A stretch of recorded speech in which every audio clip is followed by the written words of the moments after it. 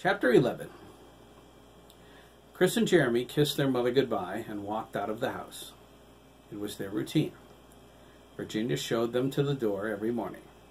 The other kids ragged on them about it on occasion, but they didn't let it get to them. The bottom line on their parents was simple. Practically every kid they knew wanted to belong to Thomas and Virginia. Having the coolest parents in town raised the McKee brothers' popularity. Virginia ruffled Jeremy's hair as he slid past her. He frowned, and she was quick to apologize. "I know," Virginia stated, chastising herself before he did.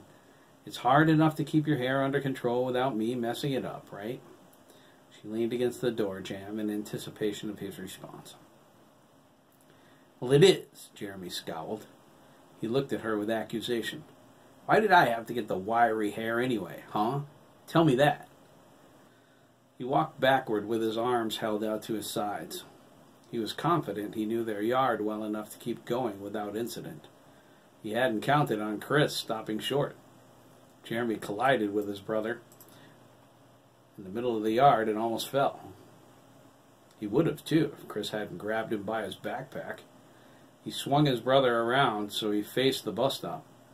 Jeremy hung there like a side of beef, about to protest this manhandling, until he spotted what caused Chris to stop short in the first place. "Oh, nuts," Jeremy groaned. His eyes locked on a kid at the bus stop who didn't belong there. What's he doing here? "I'll give you 3 guesses," Chris said, adjusting his glasses. They were transition lenses, already darkened by the morning sun. "No thanks," Jeremy replied. There was only one reason Dabney Copeland would be at their bus stop, when his stop was up Satchel Hill at the corner of Textile Road. He heard Dan's rumor. Jeremy growled under his breath. Chris patted him on the shoulder. "No trouble," he said. "He's not worth it." "No," Jeremy agreed. "He's not." Their bus stop was diagonally across from their house, where Satchel Hill met Points of Light Road. Matt Gardner was strategically standing on the opposite corner from Dabney.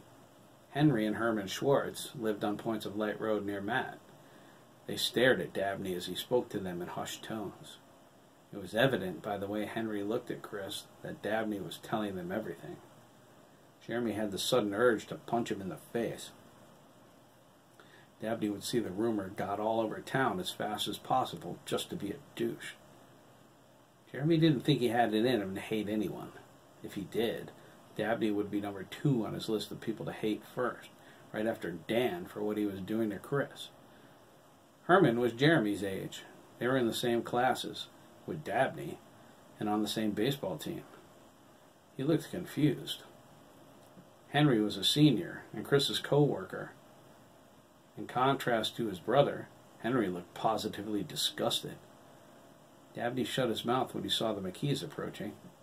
He stood there with his arms crossed. In unrestrained arrogance, he was ready for them. There was nothing he liked better than a confrontation, especially with the deck stacked in his favor. Chris and Jeremy walked past him without saying a word. Herman broke away and followed them. That's the ticket, Matt thought. Screw Dabney. He's not worth the hassle. My mom isn't even as annoying as he is. He shook his head. God, was I walking on eggshells around her this morning.